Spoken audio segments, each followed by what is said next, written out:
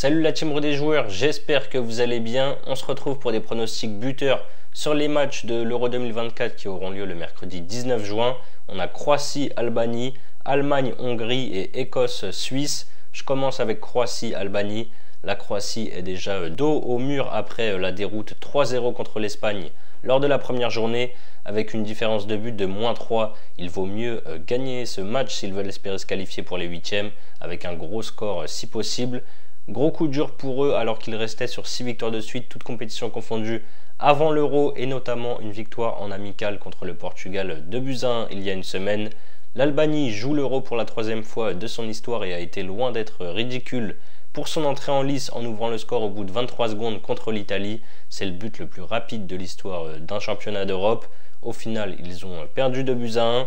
Les Albanais ont aussi fait un exploit en terminant premier de leur groupe de qualification devant la République tchèque et la Pologne avec 4 victoires, 3 nuls et une défaite. Je vois la Croatie réagir ici. De toute façon, ils n'ont pas le choix parce que derrière, ils jouent l'Italie.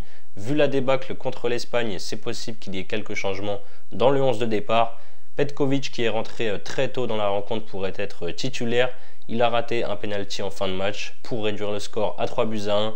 S'il est titulaire, il aura sûrement envie de se rattraper. Je le tente, il est coté à 2,80. N'hésitez pas à vous abonner à notre chaîne YouTube si ce n'est pas encore fait.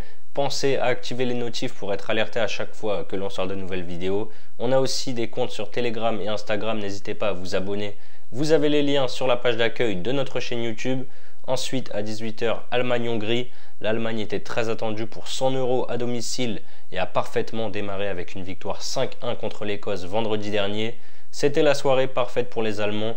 Tous les joueurs offensifs ont marqué, Havertz, Wirtz et Musiala en première mi-temps et Füllkrug quand il est rentré. Après des victoires en amical contre la France et les Pays-Bas, l'Allemagne a donc confirmé sur ce premier match. Le niveau va monter d'un cran ici face à la Hongrie, on va voir ce que ça va donner.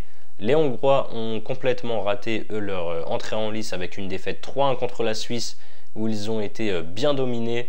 La Hongrie impressionne depuis quelques mois avec une 2e place en Ligue des Nations dans un groupe avec l'Italie, l'Allemagne et l'Angleterre et une première place lors des qualifications avec 5 victoires et 3 nuls, aucune défaite. La Hongrie reste d'ailleurs sur 3 matchs sans défaite face aux Allemands. Match nul 2 buts partout lors de l'Euro 2021 où ils étaient déjà dans la même poule. Match nul 1 but partout en Hongrie à l'aller en Ligue des Nations en 2022 et victoire 1-0 au retour en Allemagne. Les Allemands voudront donc évidemment se venger. Ils ne pouvaient pas rêver mieux pour commencer la compétition que cette victoire 5-1 contre l'Écosse. À mon avis, leur élan positif va faire la différence ici. Auteur d'un but et d'une passe décisive vendredi, je vais refaire confiance à Kai Havertz, il est coté à 2,32.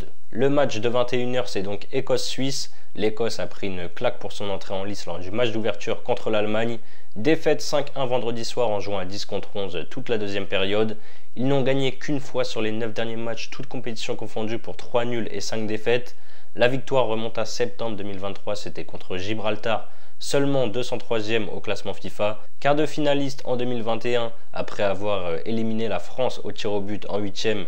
La Suisse a parfaitement démarré sa compétition avec une victoire 3-1 contre la Hongrie, qui était l'équipe en forme ces derniers mois. Au final, ils ont maîtrisé la rencontre du début à la fin. Les Suisses enchaînent donc un 5e match de suite sans défaite en 2024, après 2 victoires et 2 nuls en amical. Pour moi, l'Écosse, et je l'ai dit en début d'Euro, c'est l'équipe la plus faible de ce groupe. Je vais partir sur un buteur suisse, mais j'imagine un match plutôt fermé, donc faites attention à vos mises. Attention également au compo puisqu'il revient de blessure, il a très peu joué cette saison en club du côté de Monaco, je pense que vous voyez de qui je veux parler. Il est rentré face à la Hongrie et a marqué. Je vais tenter Brel Mbolo buteur, il est coté à 3,35 et ça s'il est titulaire évidemment. Si vous voulez parier sur les matchs de cet Euro 2024, on a un bonus exclusif avec The Bet. 10 € de free bet offert sans dépôt en plus de l'offre de bienvenue classique, à savoir votre premier dépôt doublé en free bet jusqu'à 50 €.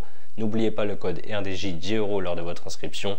Vous avez le lien dans la description si vous êtes intéressé et vous pouvez par exemple miser pour votre premier pari vos 50 € déposés sur Kai Havertz buteur coté à 2,32. Si ça passe, vous remportez 116 € plus 50 € de free bet plus les 10 € offerts sans dépôt.